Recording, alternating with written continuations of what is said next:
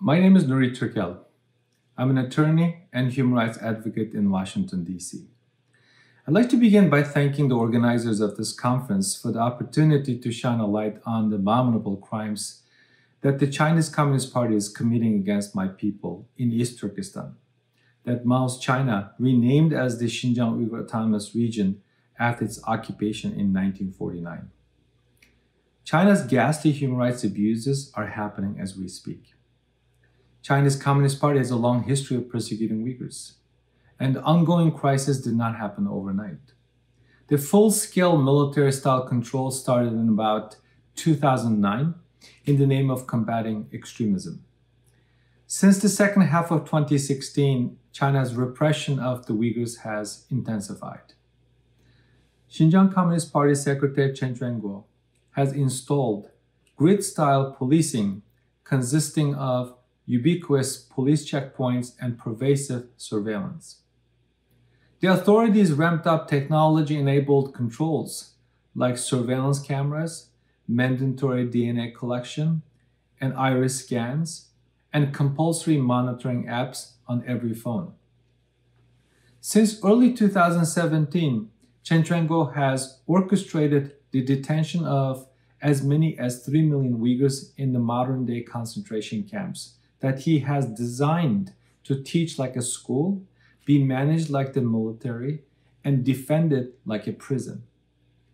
And in his own words, the purpose of these camps is to break Uyghur lineage, break their roots, break their connections, and break their origins. The persecution goes far beyond the camps. Uyghur children are forcibly separated from their parents and sent to the state-run orphanages. Uyghur religious heritage is being completely eradicated, with religious attire being banned and religious institutions destroyed. Uyghur activists and policy experts have been started to use the term cultural genocide when describing China's forced elimination of Uyghur identity. Despite what China says, the journalists, the academics, advocates who have been exposing these abuses have not made this story up out of a thin air.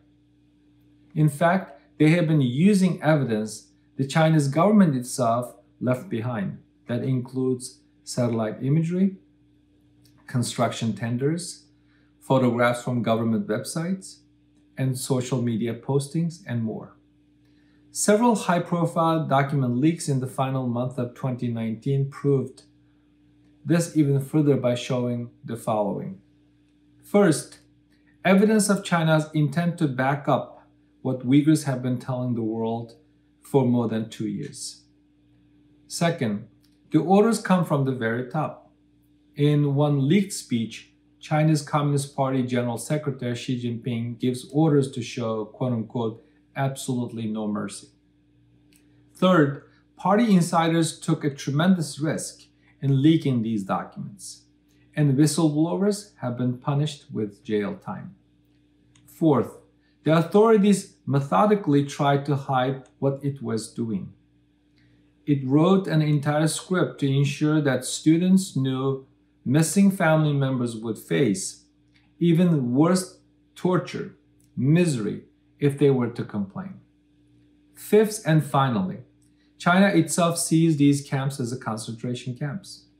The documents do use the word 集中, meaning concentration, which shows that the Communist Party intended to round up individuals for collective punishment, transformation, solely because of their race, ethnicity, and religion. This is all deeply personal for me. About 12 years ago, the Chinese authorities revoked my parents' passports when one of my brothers was planning to marry a high-profile Uyghur dissident, Rabia Qadir's daughter, in the United States. My parents have only ever seen 3 of their 8 grandchildren. I haven't seen my mother in the last 16 years and my father for about 6 years. But I was able to keep in touch with them until December 2018. Even though we knew we were being monitored, our ability to video chat and exchange photographs across borders helped us to feel a sense of normalcy and connection. But today, we don't have that right, and our lives are not normal. Every day, I wonder what my parents are doing, how their health is, whether there's anyone taking care of them. I wish I could talk to them. And also that my own son could have a chance to know their grandparents. I worry that my ailing parents may not leave this world in dignity, and heartbreakingly, that I may not even know when they pass. But there's another element to this story that should worry all of you, and that is China's model for digital authoritarianism, which it has been perfecting in the Uyghur region to export to the rest of China and the world. What is happening in my homeland is not being confined there. China's tools of monitoring and surveillance are spreading across the globe, making it readily available for authoritarian governments to suppress populations that they find bothersome. Today, at least 18 countries around the world, including Malaysia, Singapore, Zimbabwe, Angola, Venezuela, and the UAE, have already adopted China's surveillance techniques to monitor and repress their own citizens. The Uyghur crisis is a global problem, one that all of us attending this conference must solve alongside world leaders, global advocates for human rights and democracy. So what can you do to help? I will close by sharing just a few ideas on the governmental, multilateral, and individual levels. Governments throughout Europe should consider doing the following.